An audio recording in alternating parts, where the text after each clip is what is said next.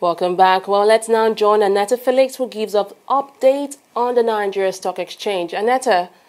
Hello, Fidelia. What do you have for us? Well, the Nigerian Stock Exchange is off to a positive start of the week with a 0.45% increase in the all-share index, while the market capitalization, as we can see, edges up by 50 million naira, and that's from Friday's trading session to close at 11.174 trillion naira. However, the volume of shares traded today is about 76 million lower, 73 million lower than Friday, and so is the value.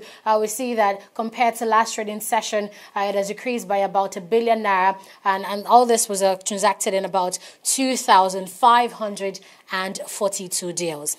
Now, for our top percentage gainers, we see that Dangote Cement, WAPCO, United Capital PLC, and of course Diamond Bank are increasing. Dangote Cement is a retainer on the top gainers list. It added about 3 naira to its share price from its last close at 177 naira per share to 180 naira per share today.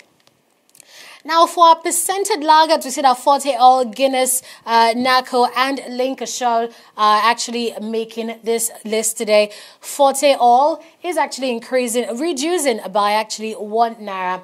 And this is because it comes at the back of the announcement of one of its biggest shareholders, and that's Femi Otedala, who actually announced that it was going to divest about 75% of its shares. And we see that maybe why that's why investors are actually taking this course of action, putting down the shares of Forte Oil to about 28% today.